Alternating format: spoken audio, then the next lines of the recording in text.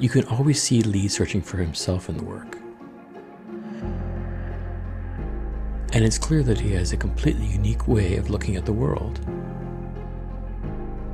Lee Friedlander's groundbreaking photography became widely known after it appeared in a landmark exhibition at New York's Museum of Modern Art in 1967. The show was called New Documents and also featured photographers Diane Arbus and Gary Winogrand. New Documents identified a radical new direction, pictures that looked like snapshots. It was hard to even categorize what they were about. In the wall text, the museum's curator, John Sarkowski, suggested that the aim of documentary photography had been to provide proof or documentation of a specific subject. This show signaled a change. No definitive documentary subject could be identified in any of the works shown, and critics were skeptical.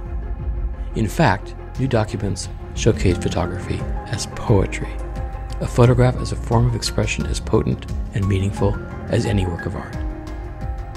And hidden within his dynamic handheld compositions were self-portraits, Easter eggs. The work is filled with contradiction, humorous one moment, poignant the next.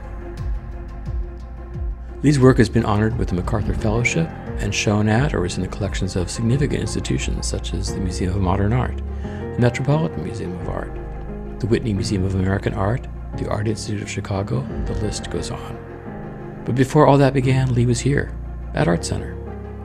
How fortunate we are to honor ArtCenter alum Lee Friedlander, whose work is a testament to ArtCenter's mantra, learn to create, influence change. Lee Friedlander, Lifetime Achievement 2020.